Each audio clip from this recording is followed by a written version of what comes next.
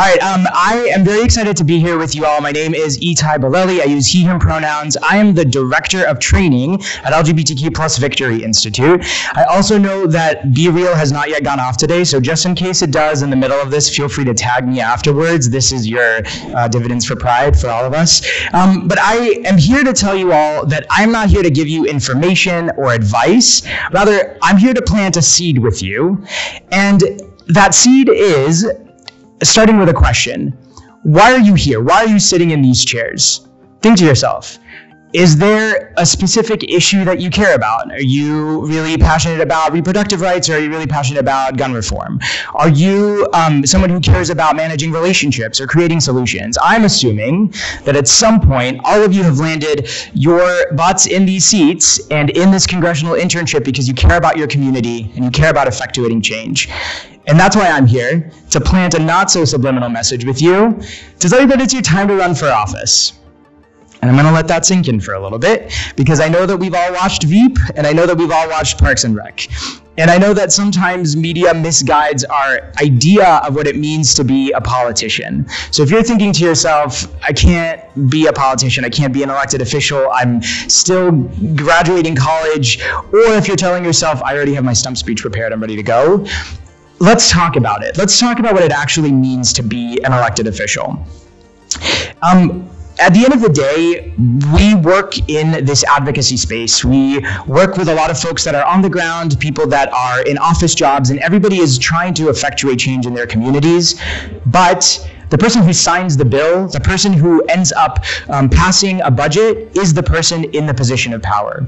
So I want you all to think, after this internship, and you all are in a great position to understand what exactly is required of elected officials. How do you work with constituents? How do you mitigate and solve conflicts? How do you actually make things happen? This internship is setting you up to get yourself to that next level. So if you're thinking about change, think about being an elected official. Most campaigns in this country don't cost more than 5 figures.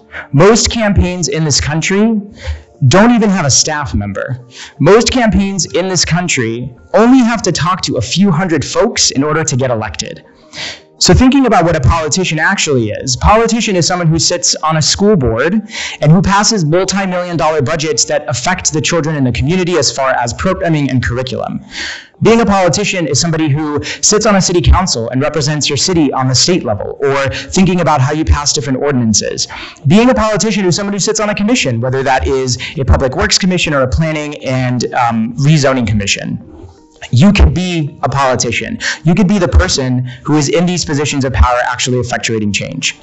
And I say all this because you don't have to be a lawyer. You don't have to be a poli-sci major. You don't even have to graduate from college in a lot of places to run for office.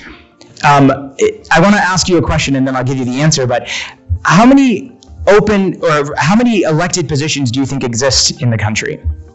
Think about that number. Is it 10,000? Is it 100,000? The answer is 540,000 positions. And in 2023 alone, open are 39,000 school board positions. I'm saying all this because if you've ever run an extracurricular activity, if you've ever volunteered for something, the reality is that a lot of elected positions don't require you to quit your full-time job to do them. You don't have to fully dedicate all of your business hours to your elected official position to make change. So think about how you can add those things to what you're doing.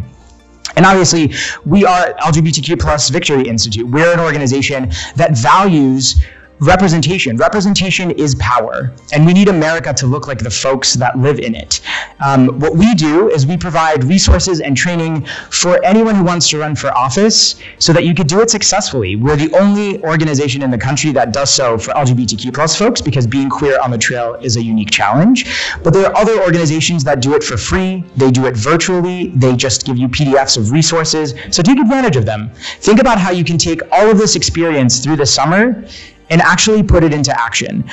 Our organization has a motto that we don't teach to learn, we teach for action. So think about what you're doing here. Think about all of the advice that you've gathered, whether it's for reference letters or networking or how to move up the ranks, getting your next job, and how do you use that for action for your community. And these are some folks that we have that are LGBTQ plus elected officials that were the first of something. They broke some record. And our country has a lot of ceilings that need to be broken. So can you be the first in your city, the first in your county, the first in your state to do something?